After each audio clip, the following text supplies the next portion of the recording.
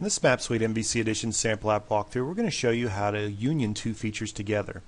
Map Suite contains a bunch of different geometric functions inside of it, and union is just one of them. So let's go ahead and get started and take a closer look at this sample.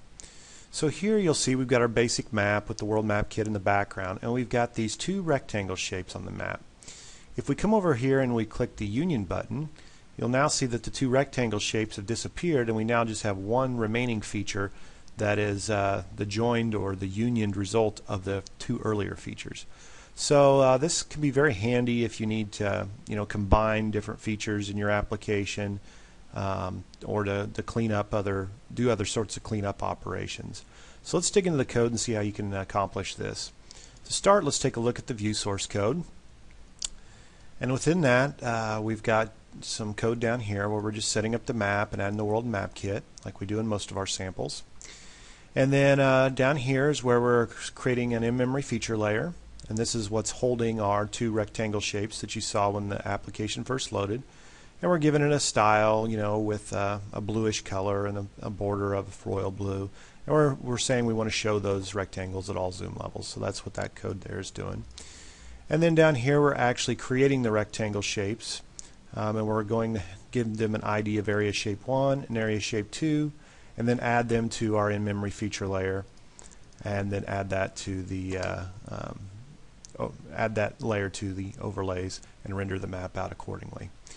So that's what happens on the load of the map, where you see the map and you've just got the two feature sets. So then when the customer clicks the union button, this union click is going to be executed. And as you can see here in this JavaScript, we're going to do an AJAX callback. We're going to then want to go to the server in the interactive overlays controller and call the merge feature function.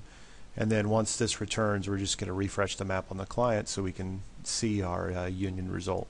So let's go to the server side here via the controller source, because this is where most of the magic is happening, and look at this merge feature function.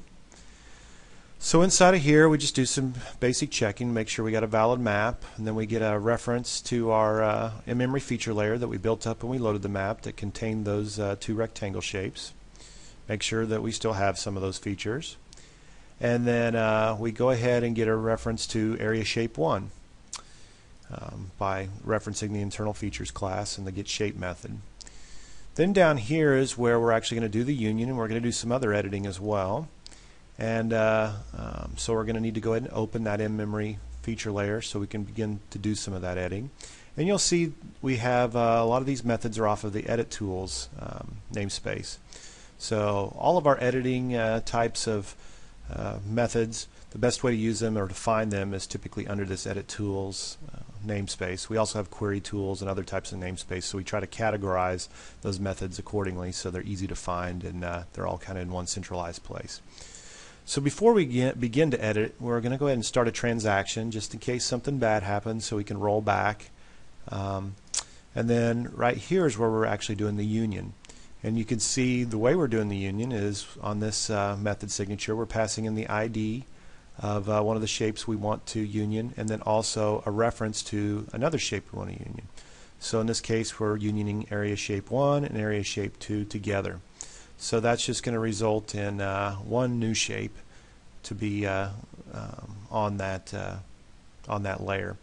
And then finally, since we have unioned these together, we no longer need the original area shape 1 because that's been unioned in area shape 2, so we can delete that out of the layer and then commit the transaction, close the layer, and then we also change the color a little bit so the user had a visual indicator that something changed on the map. And then finally just refresh the map so it shows the one feature instead of the two. So that's a real simple way to show you how you can do some unions and use the edit tools, and a basic introduction to also the transaction system, beginning to commit transaction system under the edit tools namespace. I hope this sample walkthrough has been helpful for you. If you have any questions, feel free to contact us or post them directly on our discussion forums at ThinkGeo.com/forums. Thank you for watching.